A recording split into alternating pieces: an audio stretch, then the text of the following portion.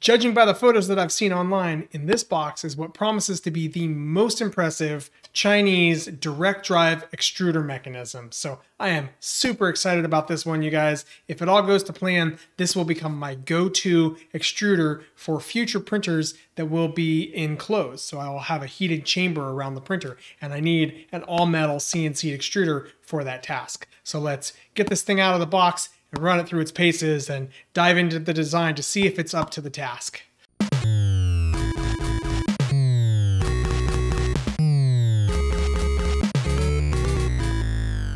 All right, when it's all said and done and everything's been removed from the packaging here, this is what we're left with that actually matters.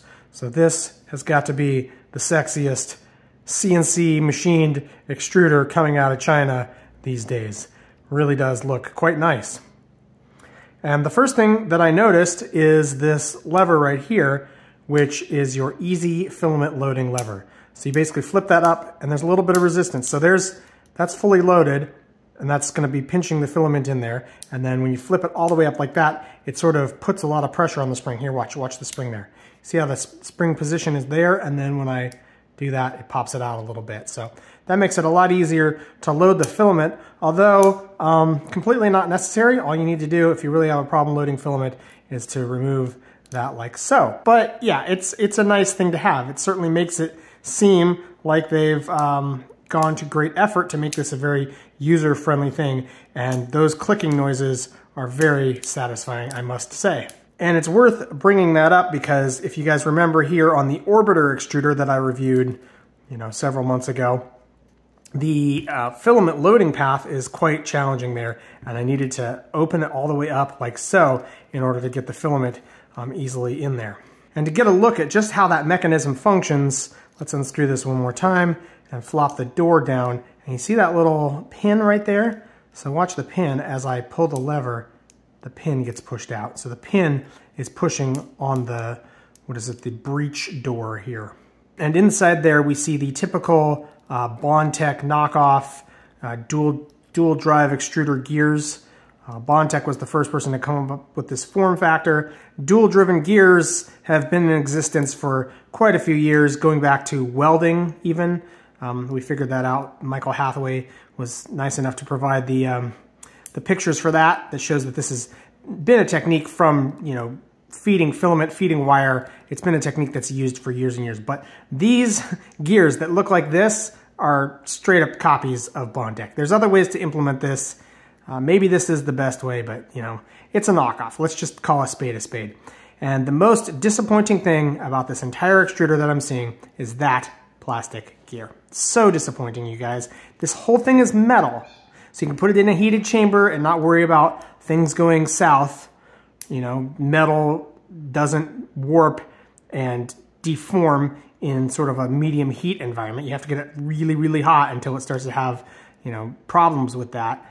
And to see a plastic gear in an otherwise all metal extruder is really disappointing. And speaking of that gear, the gear ratio on this extruder is 5:1, which puts it in the same class as the Sherpa Mini here, which was the last one that I reviewed. So it's basically the same gear. So the core of this extruder is the same as the core of that extruder. From the stepper motor to the gears, it's all the same. So the only thing that's different is the shell. But of course, you can change it up quite a bit depending on what actual hot block and cooling apparatus, like the radiator itself, the heat sink, depending on what you're going to mount to the extruder. But the NF Sunrise here comes with a dedicated solution in the box, and that's in stark contrast to the Sherpa Mini, which expects you to figure out how to mount something to it. And the whole filament melting hot end portion of this direct drive extruder is well, at least partially another knockoff. This very much derivative of the copperhead heat break and throat assembly from Slice Engineering, but this is going to be very much inferior to the part that Slice Engineering has to offer. The reason being that this copper jacket here is only going to give you the good, really good performance on the cold end. So the heatsink portion, which is this whole block here, is going to strip away heat from that pretty nicely, and that means we shouldn't get too much heat creep, except that the stainless steel is, well, the stainless steel does not conduct heat well. Copper really does. So basically we're going to have a big cold moment. Every bit of this stainless steel is going to be a lot colder than the aluminum here and the aluminum here and the copper here. So that means that right there in the melt chamber, this should be a part of the melt chamber. You want this to be copper to really get hot, and then you want the stainless steel to just be that thin portion right in the gap there, right inside, you know, in the skinny portion. That's why it's so skinny, because you're trying not to transfer heat from the hot end to the cold end. It's supposed to be a heat break. And to make this all one piece of stainless steel, really massive loss compared to the actual Copperhead official part from Slice Engineering. So if you are going to run this extruder, the easiest thing you can do to upgrade it, get a genuine Copperhead from Slice Engineering. Look at that. The final hole for the fan is not actually drilled and tapped. You'll see the place where I was trying to put the fourth screw for the fan into the non-existent hole right there. Maybe because it would interfere with the breech loading mechanism? Let's take a look at that. No, there's plenty of meat in there. I don't know why they didn't drill and tap that. Was that just a mistake? A tooling operation that they neglected to save a little time? So that's what the final assembly looks like, and let's throw it on the scale here and see how much it weighs. We got 218 grams. That is kind of chunky. The BQ-H2 extruder here, 225, just slightly heavier. And I'm going to tell you what, I can already predict that this is going to be the superior direct drive hot end, because it's got an all metal construction. And I don't mean that like an all metal hot end, which is old nomenclature talking about the filament path being made out of 100% metal. I mean that every component in this direct drive extruder is made out of metal, including the gears here. This is a metal gear, which is a lot better than this plastic gear. Speaking of which, when you want to manually feed filament through here, you don't have to just pull the lever and push by hand. You can reach over to the thing and just spin the gear with your thumb. It's like a little thumb wheel. They've kind of extended the side of the gearing out the side of the direct drive extruder,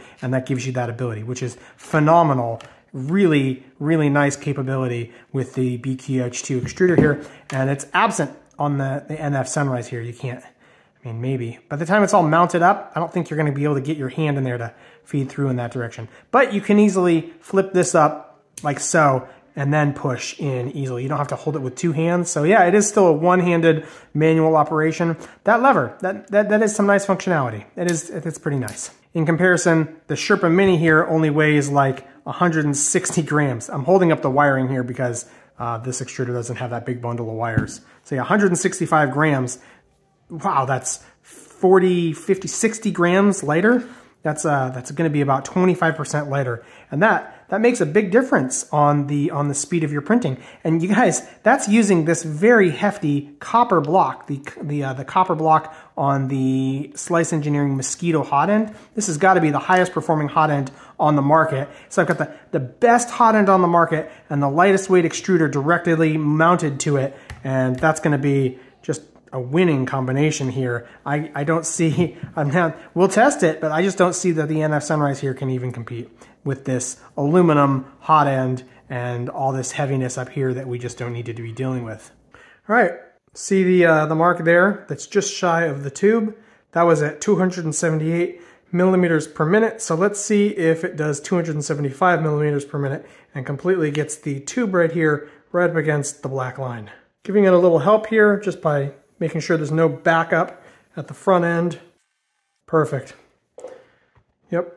See that black mark? Lines right up with the tube. So 275 millimeters per minute is the speed limit. All right, I've got my little multimeter here with this K-type thermistor on the end of it. And this thing is really not very well calibrated. So this hot end right here is supposed to be at 220 degrees. Sticking this thermistor in right there at the top, we can read, it'll get up to like 190 is the highest value that I've seen. So it's not very well calibrated, but keeping that in mind, let's see how bad the heat creep is on this hot end. There's the fan blowing out of those slots right there. So I don't want to put this in the slipstream of the fan in with all the blasting air. What I want to do is right on the back side. So we'll stick it right up against the metal on the backside there, and that reads only 24 degrees. Just a little more than room temperature. By touch, it doesn't feel any warmer than anything else. So I would say that this is doing a good job as a heat sink, stripping the heat away. We're probably not getting very much heat creep up into the throat. Well, I'm really glad that I took this thing apart because this is just pure CNC pornography, you guys here. This is gorgeous. You see this ball bearing that's got a spring behind it? That's been pressed into the hole there. Just awesome. What that does is it captures the arm here. This is the pivot arm that locks the filament in place. So as you swing this down, it pushes that ball out of the way and it catches into the hole here. So that's the little detent and clicks right in. Very nice, very nice. Another attention to detail on this arm is this insert here, which is made out of brass or bronze. Might even be oil impregnated. So the aluminum here would gall, and you don't want aluminum riding on threads of a screw, especially. And yeah, you just don't want aluminum to be a bearing surface, but bronze or oil impregnated bronze is very awesome. So much attention to detail on this little part right here. And this is the core of the functionality of this whole extruder, and they've done a really good job. I really like it. Up here at the top, this is the Bowden tube catch, or the little fitting that captures the Bowden tube, and that slides in there, and then there's a set screw here that captures this. Now I've seen in the past these CNC'd, extruder things or hot ends, and they press this part. See, there's two little ridges here, and so they just press this part down into the aluminum, and once it's in there, it never comes back out. Well, what happens when this thing fails on you? And in this case, if this ever fails, you can't actually remove it. So just lots of attention to detail. They really get my thumbs up for what they've done. If only the stupid gear was made out of metal. This is the Achilles heel, you guys. The whole point of having an all-metal assembly is to put this thing in a heated chamber, and I can't abide by having a plastic gear. The whole thing might as well be made out of plastic. And so why am I paying the weight penalty to have all this gorgeous CNC'd aluminum when this is plastic? Of course, this actual hot block, hot end assembly here is also inferior to the Slice Engineering copperhead. So you can get a hot copperhead hot end or a hot block, as well as the heat break throat piece. And that's going to perform substantially better, might even up your maximum extrusion to 300. Here's a problem. The filament breech door here, I don't know what else to call this part, that it holds the second driven side of the dual hob gear apparatus. It holds it there in tension with the spring there. This is the door that the lever arm here on top activates. So the pivot for this door is this pin right here. And keep in mind, this is the fully assembled unit, just like you would bolt it onto your 3D printer. And look at that pin can just come right out. So you can see the way that I've got it here pushed out to that point, and look at all that play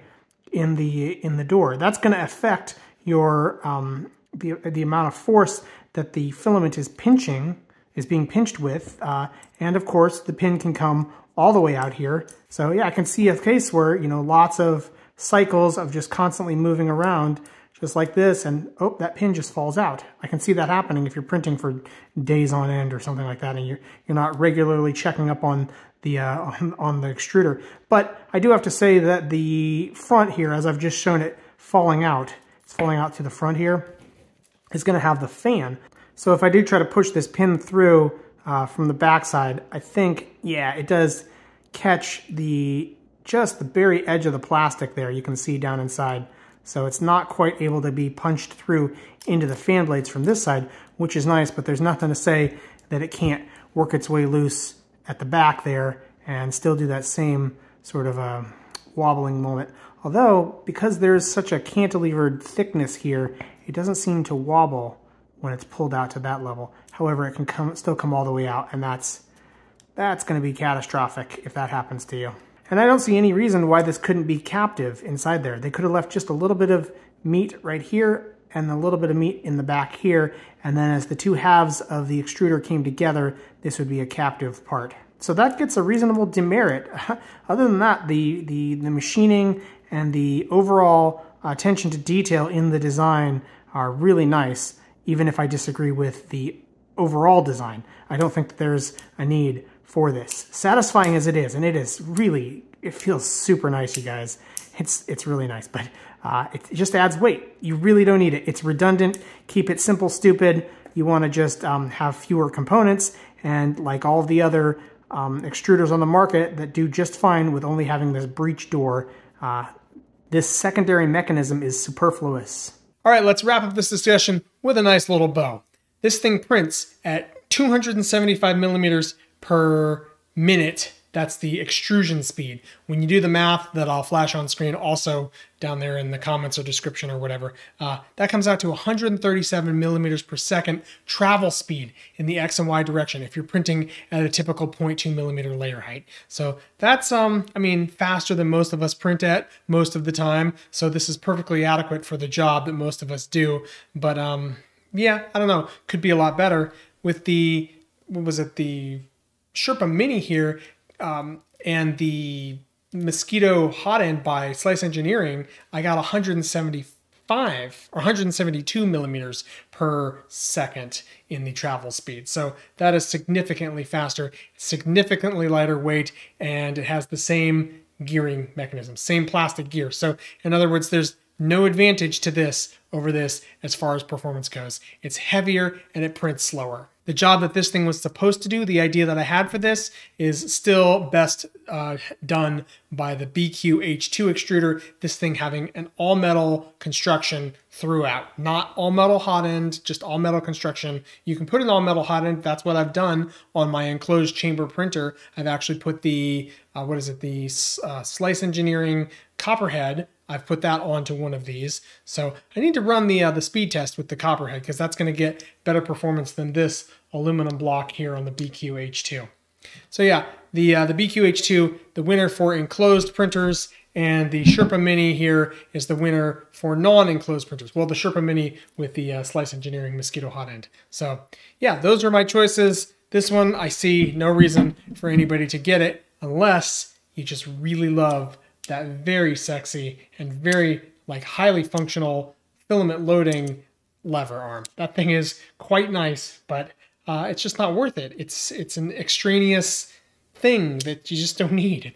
It's extra.